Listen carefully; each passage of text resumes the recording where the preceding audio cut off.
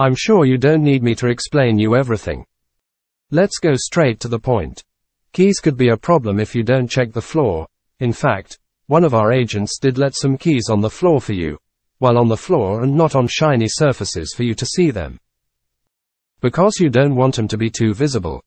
I mean, not noticing them when you're not aware of them is the aim, as these guards are not supposed to be aware of the whole situation. One of the keys could be especially hard to find. It is in the toilet's vents, on a grid. You would need your watch magnet attract to take it. In these toilets you would also need to photograph Metal Gear's boxes. It would help us to create one for another agent later in Jungle's mission.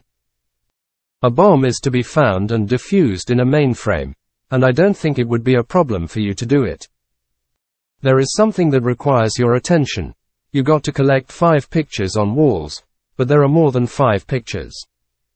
So try to pick every single one you see, and if it doesn't work, then it's pictures we have been prepared for another agent. Just don't insist about insisting on something.